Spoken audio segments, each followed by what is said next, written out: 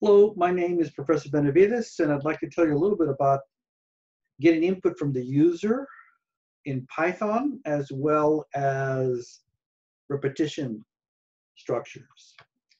So I've been using Sublime Text because it's really simple to use as my text editor, but it can't handle user input. So I'm going to go ahead and use Visual Studio Code. So Visual Studio Code is really easy to use. Just get once you install these extensions, you should be ready to go.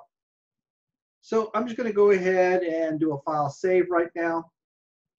And actually do let's try that out, file new and file save. And we'll go ahead and call this InterestDue.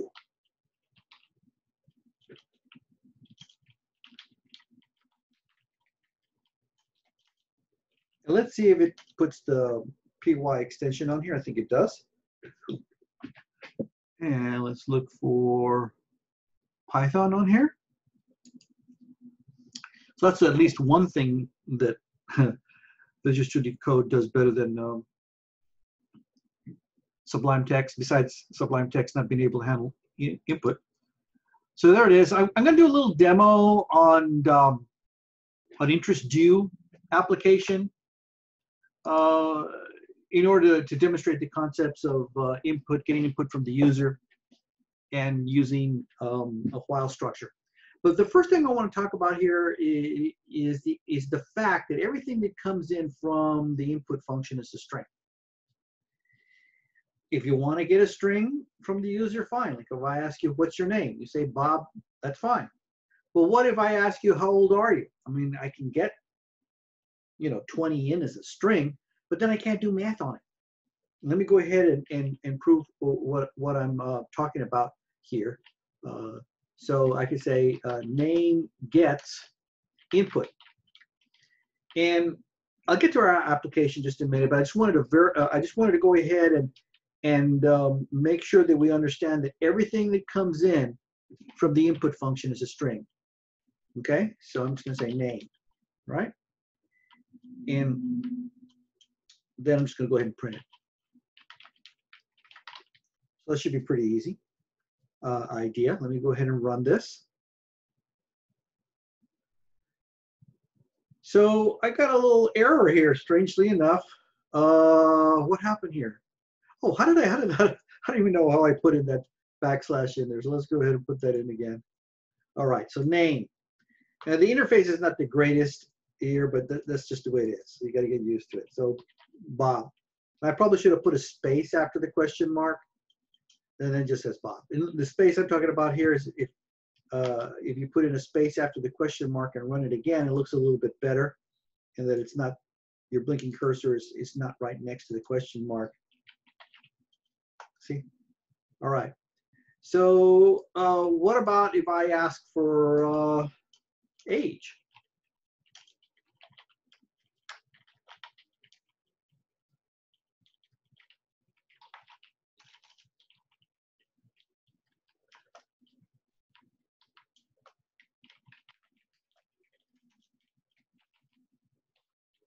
And let's use that type method to see what's coming in. And feed it age. Okay. Now, if you want to have that as a string, that's fine. But if you ever want to do any math on it, you're going to have some troubles with it. So it's got name, Bob, age. So it repeats 65, but guess what? Age is a string.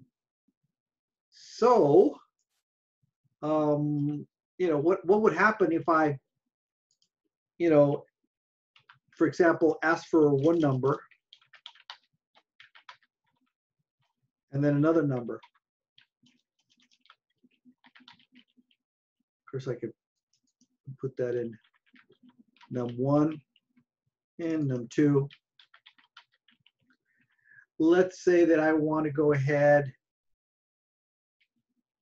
and add those two together.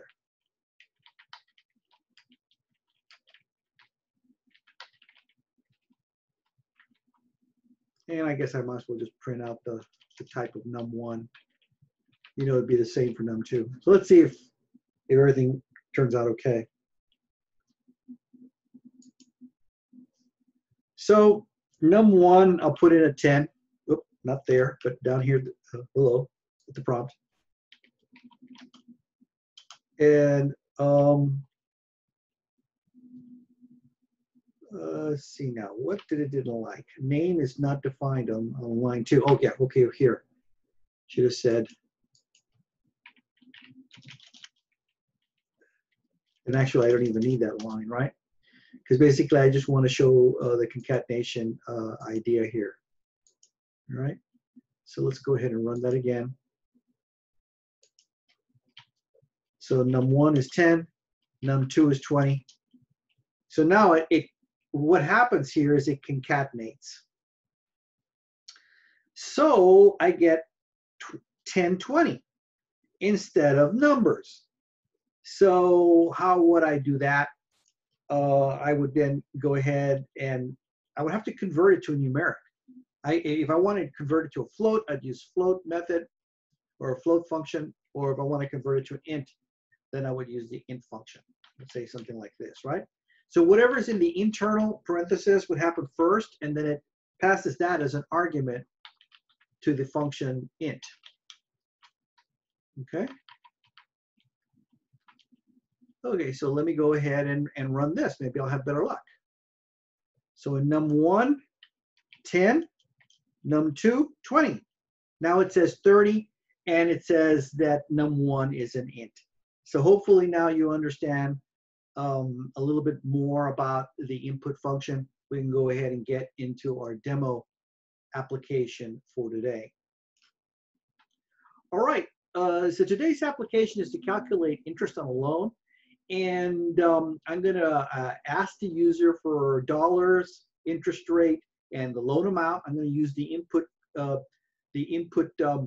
function to get it. I'm going to convert it into numeric, and then put it in a formula, and then spit it out into some kind of output. Now, but I'm going to want to use a loop to acquire this information. In other words, I want to be able to let the user decide whether he or she wants to run the calculation again. So these prompts are going to be enclosed in a while statement. All right. So first of all, I'm just go ahead and put the name of the program up at the top. You know, I like to put the names of the programs at the top. Calculate interest on a loan. Classic program, right? I think everybody's done this one.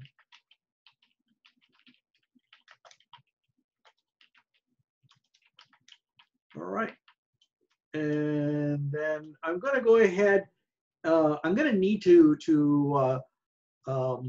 create a Boolean condition here, or something that we refer to as a flag that I'm going to use inside of the loop to see if the user wants to repeat or not. Okay, so I'm going to say repeat gets true. It's a Boolean condition. Okay. So we're going to set the repeat flag to true, and then we're going to go ahead and start our while statement. So we'll say while repeat. And then what we're going to do is we're going to then prompt. We're going to then show, put it into an equation, show the results, and then we're going to ask, hey, do you want to do another calculation? Okay. Now that's pretty much the program. So inside here, let's say, a lot of people start with the prompt this way, and then they move to the format that I just showed you, but this is the way beginners typically start. So they'll do something like this. So amount gets input. And they say, they pass it the string, and they say \n, how many dollars do you wish to borrow? Okay? Space. I think it's important to have that space after that question mark, otherwise it looks too crunched up. So that comes in as a string. So the next step would be to go ahead and then say amount again, gets float and pass amount. So, yeah. So you start with this idea, and then you move on to saying, you know what, I could probably do that all in one line. So let's do that all in one line idea on the next one. So we're going to get interest rate gets, in this particular case, we know it's going to go into a float, and that float is going to receive the return from the input statement. And the input statement, we're going to then go ahead and say, what is the interest rate?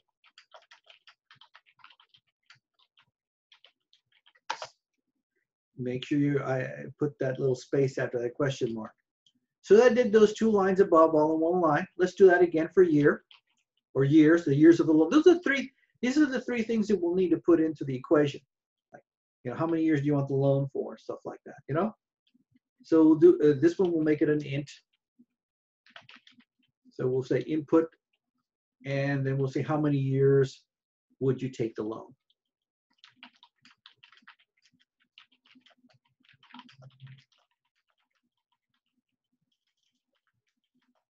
Space after that question mark. All right, so now after the prompts, I'm going to put those into my equation. We'll call the return total interest. And that would be the amount times the interest rate divided by 100 times years. All right. After the equation, then we'll have our output. Okay, so I'll say output gets, and we'll do a formatted string here. So we'll do a new line, and then we'll say if you borrow, and we're going to format the variables to a dollar amount, but I'll do that afterwards. I'll put the placeholders in, and then I'll go back and format it. I usually do the formatting after I get output. So the placeholder in this particular case is amount. If you borrow that amount at an interest rate of another placeholder, and we'll say interest rate. All right. And I'm going to go ahead and put in the little parenthesis thingy on there. I'm going to go ahead and press enter. And then I'm going to repeat this again. And I'm going to use the shortcut abbreviated operator here. And what this does is the next line, the next string will be added to the string above. Okay. So it's kind of like concatenating, right? The string. Start with another new line and then the years, another placeholder. So we're building a sentence, you know, feedback. And sometimes students get confused with that's the variable name, but then we're going to put years in the string, right? You will pay, and then we'll put in the placeholder for the last variable.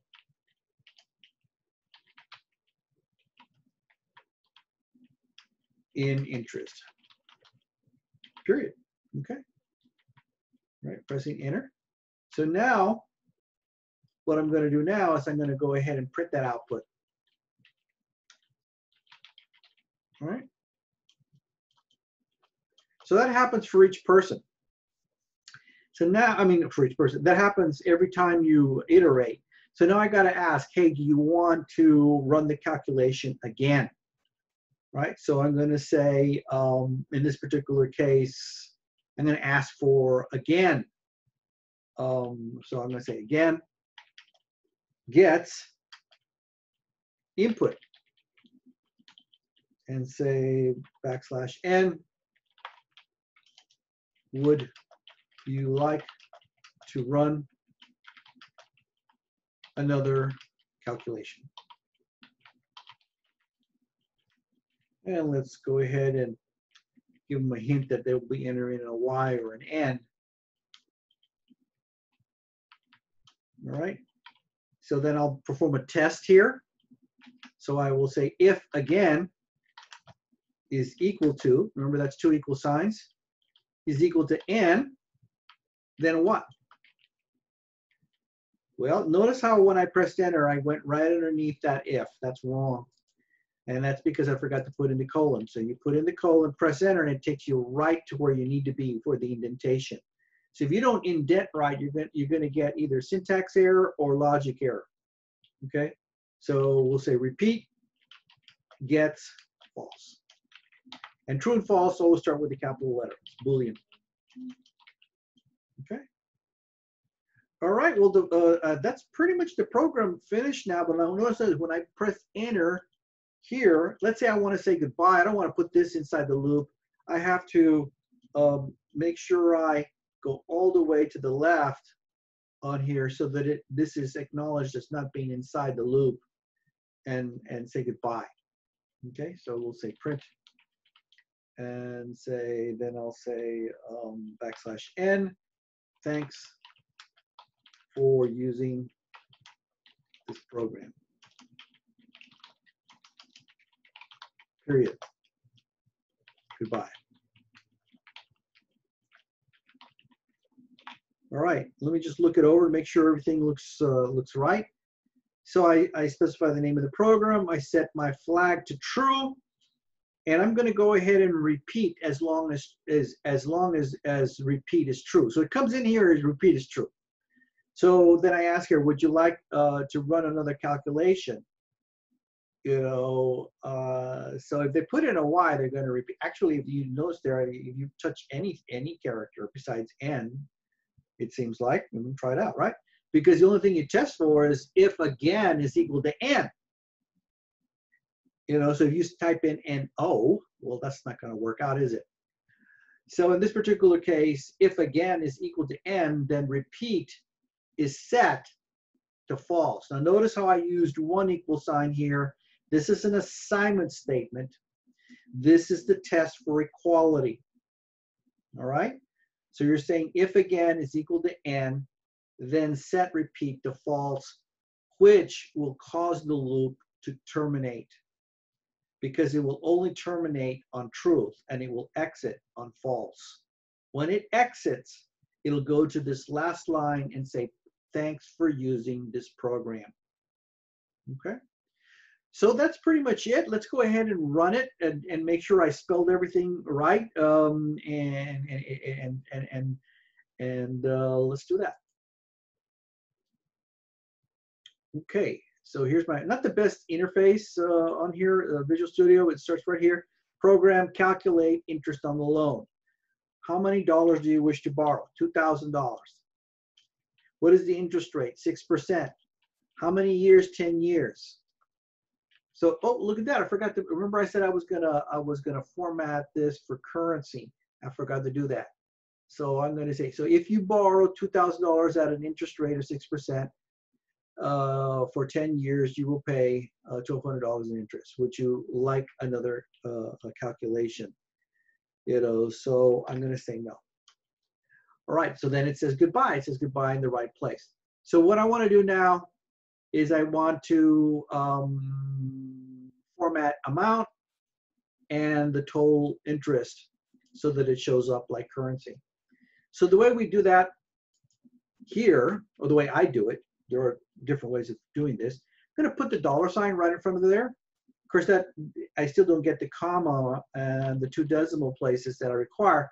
So to format this, I put in a colon to signify that what follows will be formatting. I put in a comma, and that'll be the pattern. It'll put the comma separator. I put in a period.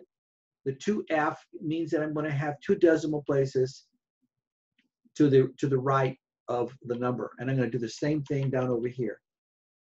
So put in the $, go to the end of the variable, put in the colon to signify that you're going to format it, comma dot 2F. Now let's go ahead and run this again and verify that it's working right. Now when you run it again, it shows the previous run. If that confuses you, what you may want to do is just press the delete thingy on here. That kills it, so that when you run it, it runs it afresh, and it doesn't have that previous stuff from the past. Okay, because sometimes you may be looking at the code and say, well, that's from the previous one, so it looks a little confusing. So let's do 2000 again. Interest rate 6%, 10 years. Now it looks better. Okay. Let's test the iteration. So if we already tested the N. So if I press Y, how many dollars you want to borrow? Let's borrow $5,000, right? Interest rate, why not 10% for 10 years, right? So we'll go ahead and pay $5,000. You may want to put this into a calculator to see if it's working right.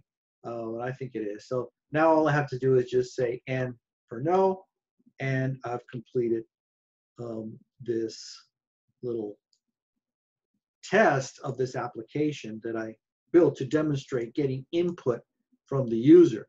Now this input in this one here gets a string and converts it to a number. It converts it by using either the int method or the float method. And we pass the return from the input function, which returns a string. Okay? Because if you don't do that, you remember I showed you before, you end up concatenating two strings rather than adding them up, or in this case, I'm putting them into a formula, and who knows what I end up getting, right? So that's pretty much the end of this application on here. You know, once you know how to do input, I mean, you can go ahead and apply this to a lot of applications. You know, where you need to instead of doing assignment statements, you can just be asking the user for like dollars and interest rates or whatever it is that you need to make your equation and show output. The only thing you need to remember is that it comes in as a string. You need to convert it, and then lastly, you need to remember what kind of text editor am I going to use. If your favorite editor is Sublime Text, you need to remember that when you click Run in Sublime Text for this application, you're not going to get very far, right?